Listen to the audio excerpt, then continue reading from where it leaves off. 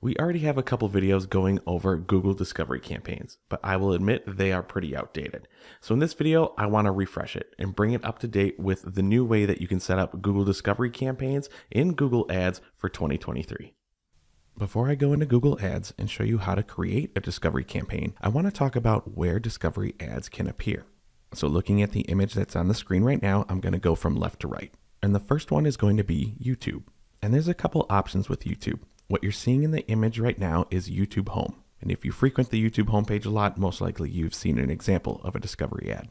As you're scrolling through recommended content on the homepage, in between some of the video search results, you could see a discovery ad. Now, besides just the YouTube homepage, users can see discovery ads in the Watch Next module. This is a dynamic section within YouTube that will show viewers content that they haven't seen yet. Now, that's from the video side. Within this module, while YouTube is trying to recommend new video content, users may also potentially see some discovery ads. Now, the middle image on the screen right now is Google's Discover. A user has to go to google.com, type in a specific search query.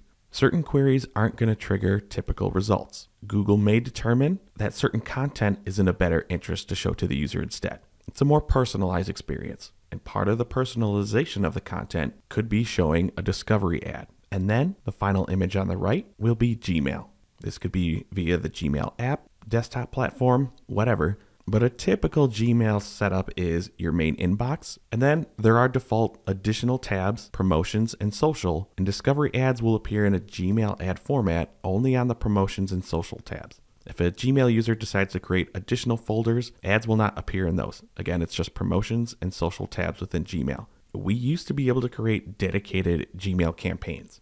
Those went away a long time ago, and they were folded into Discovery. So if you want to run Gmail campaigns, you have to run an entire Discovery campaign. You cannot pick just the Gmail placement. So now that you have an understanding of where your ads can appear, let's go into Google Ads and start creating a campaign. Now that we're in Google Ads, let's go and create a new campaign. So I'm going to head over to the blue plus button, click on it, and then create a new campaign. And the first thing we do in every new campaign creation is select a campaign objective. For a discovery campaign, we have 4 options. I am already highlighted over sales. That is an option for discovery, but we also have leads, website traffic, and then choosing to create a campaign without a goals guidance. Just for the sake of this video, I'm going to stick with leads. After we do that, we have to select a conversion goal. With a discovery campaign, you must choose at least one conversion goal for the campaign. You're going to find out very soon that a lot of discovery is automated. And part of the automation process is to optimize towards a specific goal. So if you're brand new to Google Ads, you need to make sure that you have conversion tracking set up first. We have default ones here from previous videos that we made. Go ahead and add additional goals if you want to optimize towards something different. But once your goals are chosen, you can go ahead and click continue. Now we're at the part where we can choose the specific campaign type. And of course, we want discovery. After we choose the campaign type, you can see Google Ads is asking us to put in the web page people will go to after clicking your ad. Essentially, this is our landing page. I just pasted something in for now. Feel free to change the campaign name, and then we can continue. Next, we'll be able to look at our campaign settings. And if I do a quick scroll all the way down and back up, you might notice that it's pretty limited, and it is. Even if you choose the campaign objective of going without a goals guidance, we still lose a lot of control with discovery campaigns. So we already have our conversion selected. That's what we kind of looked at in the previous screen. Next, you will choose your locations. Feel free to change your languages. There's biddings, your daily budget. Just put something in there for now. And then when you click on more settings, there are a few additional options. So going back up a little bit to bidding, manual bidding is not an option for discovery campaigns. So based upon my current selections, Google's offering me maximize conversions. I did choose lead gen as my campaign objective, if you remember. There are a few more additional automated bidding options if you choose a different campaign objective, but Google is really going to rely on their machine learning for the bidding strategy. So again, manual bidding is not an option. And then we go down to additional settings. Here are a few of the additional campaign settings that you typically see in a setup that aren't included for discovery. The first one is device targeting. We cannot adjust based upon the device type, maybe the operating system or model. Google will have total control over that. Another one that you see that's missing from the more settings dropdown is frequency capping. Google will have complete control over how many impressions each user will get. We're also missing ad rotation. This is an advanced setting where we typically can tell Google to try to rotate the ads more evenly or try to have Google showcase the better performing ad more frequently. Google will have control over that as well. And then if we try to click down to content exclusions, while they show it to us, Google has complete control over the content exclusions as well, even overriding any account level settings. So they stress that brand safety is very important to them, but we have found that this isn't always perfect. So definitely keep that in mind. What you can do, if I go to the more settings one more time, is that you do have campaign URL options. So within the previous screen, we did put in the ad URL. If you have a tracking template set up at the account level, you don't have to worry about this if you're good with your account level template. But if this specific campaign needs something different, you can't update it here. Just remember, your campaign level templates will override any account level templates. So from here, I'm just going to click next.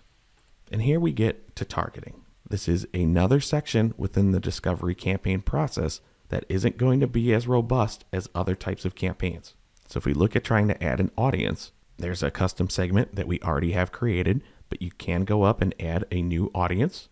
You can make an audience off of custom segments. And if you want to know more about custom segments, you can watch a video here, or you can choose to make an audience, which is essentially a variety of remarketing audiences. If I go and browse, so then here are the remarketing options that you have within Google Ads. We have a more in-depth video about the remarketing options within Google Ads. You could check that one out here. Now, honestly, when I'm trying discovery for a new client, I typically do start with remarketing. I want to see how users who are already familiar with the brand engage with discovery. Learn from that first before deciding to expand my reach to a wider audience. But I will admit, I don't have clients that have incredibly insane, massive budgets that really just want to spread their reach. So if you have tighter budgets, not as much room to really test things out, think about starting with remarketing first. And then if I click off of this, the other options we can use to help create our audience for discovery will be your in-market segments, your life events, affinity audiences, as well as detailed demographics. And then if you want to get more specific, you can add exclusions to your audience, narrow it down by specific genders and ages, just canceling everything out for now. And then when you save your new audience, it'll now be an option for you to select it to target for discovery. Now you probably noticed that there are a few targeting options missing. The first one is going to be contextual targeting, the ability to target keywords based on the content that the user might be viewing or interacting with at the moment. That is not an option for discovery campaigns. Your best bet there would be to try to create a custom segment, formerly known as custom intent, that's why I called it that, to try to reach those users based upon previous interests. The other option that's missing, and this one makes a little bit more sense, is placement targeting. So this goes back to what I said about Gmail. You cannot tell Google only target Gmail or only target the YouTube homepage. Another question people have is, well, when they're recommending videos, can I choose the specific YouTube channel where they're recommending videos? No, you can't do that either. You can't pick any placement whatsoever. It's going to be controlled completely by Google. So as we can see from what we just did right now, choosing an audience or creating a new one, that discovery campaigns are an audience-focused targeting. We're focusing on the user and their behavior, not necessarily where they are at the moment. And of course, automatically, Google's going to try to get you to turn on optimized targeting. I have not seen anything useful come from this option, but I'm going to turn the option off for now, and then we can hit next to go to the ad creation. I zoomed out a little bit just so we have a better chance to see the preview while I'm going through the ad setup, so sorry if things are a little small. But right off the bat for our new discovery ad, they put in the URL that we first entered within the campaign creation process. If you realize you did not want to use that URL, well, you can go ahead and change it here. But the first thing that we'll want to do is add our image assets. If I click on the plus images, Google will recommend a variety of them, give us some free stock image ones. We can go to the fairly new asset library. I did make another video about the Google Asset Library. If you're interested about that one, you can check it out here. But for now, I'm just going to select a variety of images, trying to get close to the 20 that's recommended as possible. But if you don't have a lot of images in your asset library, I did say that you could use the free stock images, or you can go ahead, type in your site's URL. Google will try to find images that are available on your site that you can use, as well as scan your social media profiles if you do have them. But for now, I'm just going to save. And we're already starting to get an idea of how our discovery ads could look on different placements. For now, I'm going to pause this. But once we're done constructing our ad, I'll go through the preview and we can see what it could look like on all the properties. Next, you can add up to 5 logos. For us, we already have those in our asset library, thanks to previous videos. Select these 2 options, and then we could add up to 5 headlines. So let me go ahead. I'll expand and try to add all 5 headlines at a time. Let me see if I can think of 5 really quick. All right, these aren't amazing, but they're 5. They make Google happy in terms of my ad strength, so I'm going to keep going. And next, we can add up to 5 descriptions. So let me get 5 descriptions going here. We can add up to 5. I stopped at 3 because Google gave me the full check mark on descriptions, but I didn't mention character counts earlier. So 90 characters for a description, very common with all the other campaign types within Google, but we do get a little bit longer headlines. You can see each of my headlines were up to 40 characters. I'll always take the additional space. So I could go down, add 2 additional descriptions. That gave us 5 headline options, 5 description options. Next, I'll enter the business name. After that's done, you see that there are add URL options. It's the same tracking template setup that we saw within the more settings in the campaign creation. So ad level is the most specific you can get. If you want to use a different URL for your mobile device, you can do that. But next, you can look at your call to action text. If it's automated, which is the default option, Google will choose which call to action text to use, but you can be more specific. There are some default options here, very typical: see more, learn more, get quote, download. And if I scroll back up to the preview, there you see the call to action line with the encouragement to go click on it to go to the website. So let me expand this and try to make this as large as I can so it's easier to see. If I go back up to the top, we can start looking at previews for it. And instead of clicking play, I'm just going to breeze through the options. So there we get the YouTube home feed when someone's scrolling on YouTube. If I click next, I do have to go down a little bit more to see. This would be the video that someone is watching on YouTube at the time. That's where the name of their channel and their channel name will be. And our discovery ad could show up underneath a video that a user is watching at the moment. There's another example of the YouTube home feed. Notice how there are different image sizes, so be sure with the ones that you're selecting, you have options for more of the vertical size as well as some square-based images. Now we saw some YouTube ones. Let's look at Gmail. So here's what our ad could look like once it's opened up on Gmail. That's what we're seeing right now. If I click on closed, this is the initial preview that users are going to see. So I can see right now how my description is cut off on mobile Gmail. I can maybe consider optimizing it, and instead of Gmail, let's go to Discover, and that's potentially what one of my ads could look like. Oh, that's a great one. And we need to stop because it's not getting any better. So before you save your ad, go through as many previews as possible. Try to see what is going to look good, what images may need to be changed. We already saw the one example in the Gmail ad where the description was cut off, but also the logo was too small. I understand assets could be limited, but I at least want to know where I could potentially improve any further ads. For now, I'm going to create this ad. Before you move on, you do have the option to create a bunch of different ads. So even though Google has some control over the combinations, maybe you want to test out different landing pages. Maybe you want to test out different themes of the assets that you are using, or just maybe test out the text portion. We always like to have a few ads running at a time, so there's at least some ad testing going on. But for now, I'm just going to click next. Feel free to check your settings, look for any errors. I forgot to name my ad group, whatever. If everything looks good, go ahead and publish your campaign. Now in the campaign creation process, we just set up one ad, and that was a regular discovery ad. But if you've seen our older videos, you know that there is a carousel format as well. So within the ad group, I'm going to go back to ads and assets. And then if I go and start to create a new ad, you will see a discovery carousel ad option. I'm going to kind of breeze through this one, but I do want to point out the differences. First, we can go up and just add a URL. Next, you may notice that we only get one headline and one description. The character lengths are the same. This is because the cards that we are going to add are going to take up the most space and be the main feature of the carousel ad. So let me just go ahead, choose the description, and just add in a quick title. Next, we'll still need to add our business name, and then we can go down and start adding cards. You can see we get up to 10 cards, but we need at least 2 of them. So let's add our first one.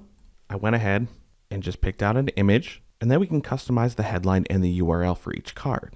So maybe I wanted to showcase videos about Microsoft ads.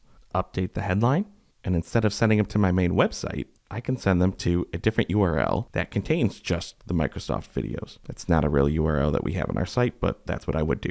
And then we can customize the call to action that each card will have. In this case, we're encouraging people to watch videos. Well, they don't have a view now option, so maybe see more or something. So this one is done. There we see the card is updated, but we need at least a second one. So let's create another card. Not saying I would use these images, but that's the one that we already had uploaded. Update the headline again for the second card. Change the URL so we're sending people just to the videos about Quora, and then choose whatever call to action I want. Done with this one. And now we have 2 cards. And like I said, you can go up to 10. So you can see in the preview, people will be able to swipe by and see all the cards, and it gives you the opportunity to send people to a variety of different landing pages. If I scroll down a little bit, we'll need to add our logo, and then this ad is complete. We've used carousel ads to showcase specific products for certain companies, but we've also used it to showcase a variety of services, especially for a remarketing campaign where we're just targeting all visitors. Still might not be sure of the deeper intent, so let's showcase a variety of what our company can do. But this one's good for now, so I'll just click save. After your campaign is running, you'll be able to go ahead and check on the metrics. Right now it's defaulting me to one of my video columns that I have set and saved. But if you head on to columns, you can go ahead and modify your columns, and you will see a lot of options that you'd normally get when reviewing your other campaigns. Go ahead and look at your clicks, impressions, costs, average CPC, but for discovery, you may want to look at adding a few additional columns. Some of them may be around engagements. So the first click on a Gmail ad is when you are charged, and those first clicks will count as engagements. And then with engagement rate, of course, it's going to be the number of times people clicked on the Gmail ad divided by the number of impressions that the ad received. Next, if I go and change it to interactions, this is the combination of all paid clicks for discovery. So whether on YouTube, Discover, or Gmail, all of those are going to be combined, as well as the interaction rate. And the last thing I want to talk about for discovery ads would be reviewing the asset report. You can see I'm still in the specific discovery campaign that we just created. I went over to ads and assets and then clicked on assets. Clearly nothing's running yet, telling you right here, assets need to receive an impression within the last 30 days. So we'll get to look at the assets, like the images that I used, as well as my headlines and descriptions. Get a performance rating. I could adjust the columns to include different conversions because I chose leads, so I'm not going to have any value come through. But I'll be able to review if certain images are underperforming or if certain themes of images are performing better than other types. And that goes for the text portion as well. So it may take a little bit for it to start appearing within your account. Let your discovery campaigns run for a little bit. So when you first want to go and start reviewing the performance of your ads, besides going into the ads portion, be sure to check out your assets as well. I know that was just one example of what you could do when using the lead form objective. If you do anything with sales, you can add specific feeds and add additional personalization options. Fortunately, those aren't the type of clients I have right now. But if you have any other questions on what you can or cannot do with a discovery campaign, feel free to ask anyone in the community and leave a comment below. Thanks for watching our video. We really appreciate it. If you liked it, give us a thumbs up below. If you really liked it, maybe think about subscribing to the Paid Media Pros YouTube channel and you'll get alerted every time a new video drops. If you really liked it, you can help support the channel by checking out some of the t-shirts that we're wearing on our merch shelf, as well as looking at the Super Thanks button.